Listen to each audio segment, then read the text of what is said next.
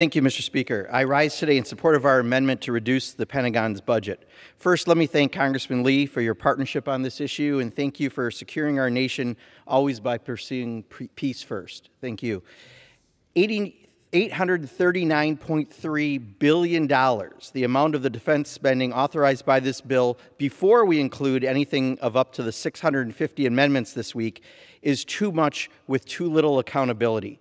We already spend more on defense than China, India, the United Kingdom, France, Germany, Russia, Saudi Arabia, Japan, and South Korea combined. It's more than double the amount of funding that the EPA, Health and Human Services, Departments of Education, Energy, Commerce, State, Housing and Urban Development, and Agriculture all receive combined. This bill also goes above and beyond what the Department of Defense asked for in its budget request submitted to Congress. And yet the Department of Defense still can't pass an audit of the funding it receives, a requirement of virtually every other agency.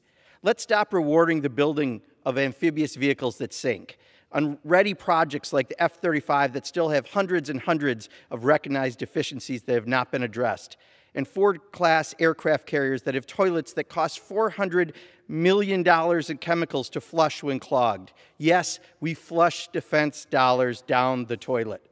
Let's fix this. At some point, spending doesn't actually just make you safer. It's security theater and contractor profiteering.